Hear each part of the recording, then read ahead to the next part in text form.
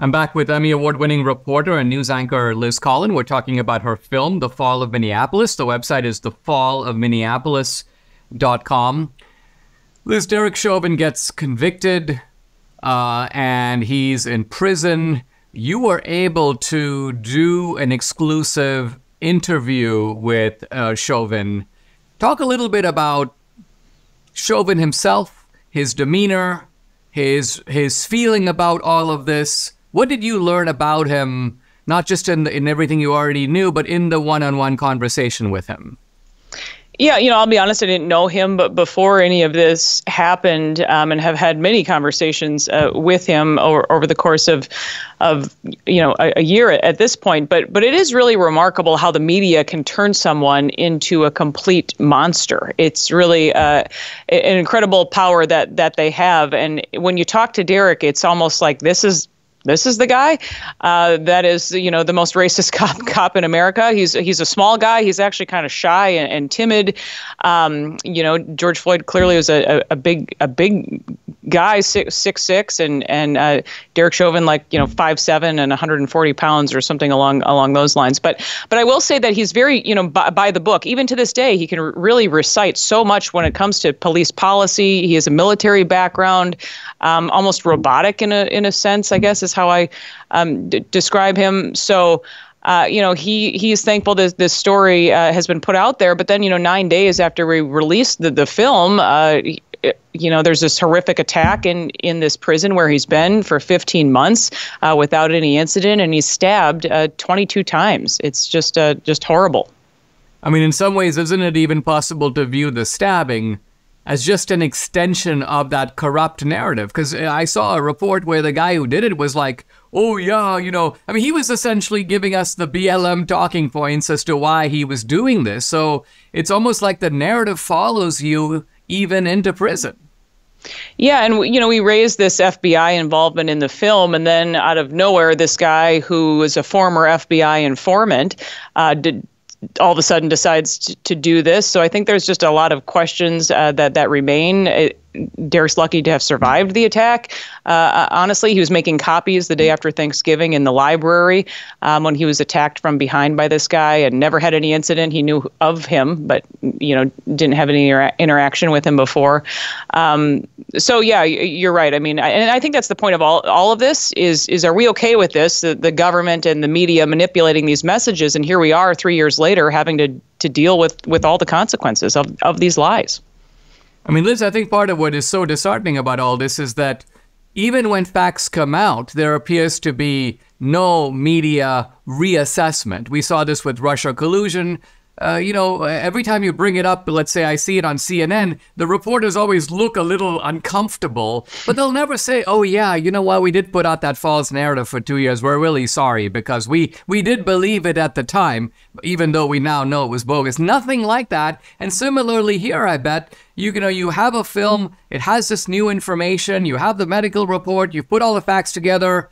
But I mean, I don't think you or I could be waiting for any apologies coming from the people, whether local or national, who participated in this propagandistic false narrative.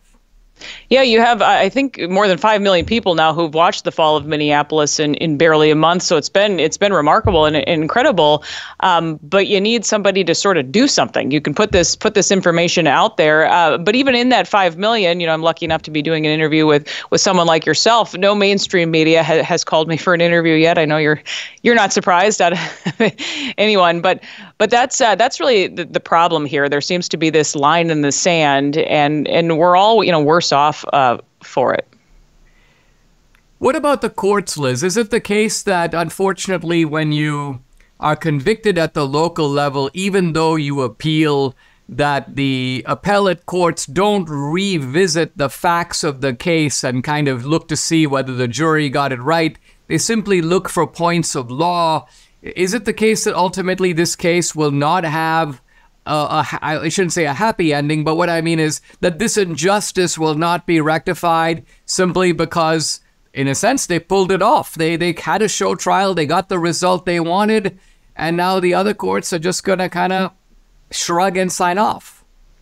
Yeah, I think you're right. There is, it's a long battle ahead, long road ahead for something to happen. You had the Minnesota State Supreme Court already deny Chauvin's appeal. That was based on a change of venue. His new attorney has argued that, there's no reason this should have been held in Hennepin County where the riots had just happened. Also, you have a $27 million award given to George Floyd's family during jury selection in Derek Chauvin's trial. But then you have the U.S. Supreme Court, who also said, it was actually just recently, that they were not going to take this appeal either. So there are a couple more legal maneuvers. I know that Derek Chauvin's new attorney, Bill Moorman, is exploring, so we'll continue to follow all of that. But absolutely, this is a legal fight at this point. I mean, I think what you've outlined is a tragedy, but it's not just a tragedy for Chauvin. It's a tragedy for justice. It's a tragedy for the country, because we were all raised. I mean, I know when I came to the country on a civics book idea, better 9 guilty men go free than 1 innocent man get convicted. And yet, if I were to say what your documentary is about, it's about the conviction of an innocent man.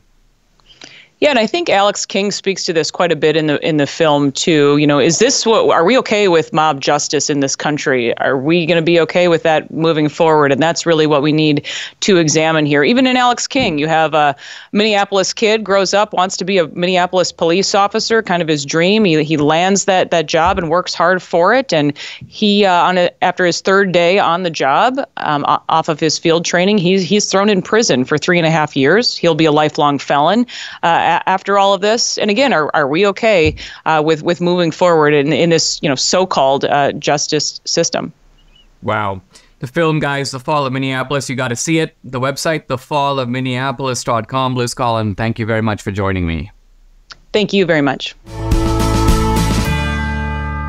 This Christmas, there is a new film from director George Clooney. It's a rags to riches absolute crowd pleaser, and it's based on a #1 New York Times best-selling book. It's the inspirational true story about one of the most difficult sports in the world, rowing, and the 1936 University of Washington College rowing team that competed for gold at the Summer Games in Berlin. A very inspiring film. This is a team that rowed out of need to eat, need to sleep, and it gave them an edge that captures the power of working together to overcome all odds while rowing for America. They just don't make movies like this anymore. It's filled with wholesome content that makes it the ideal multi-generational movie for the holidays. Joel Edgerton and Callum Turner star in this exciting and incredible story of courage, hard work, and determination, showcasing America at its best. Believe in each other, believe in the impossible. The Boys in the Boat. That's the name of the movie. It opens Christmas Day in theaters only. Get tickets now.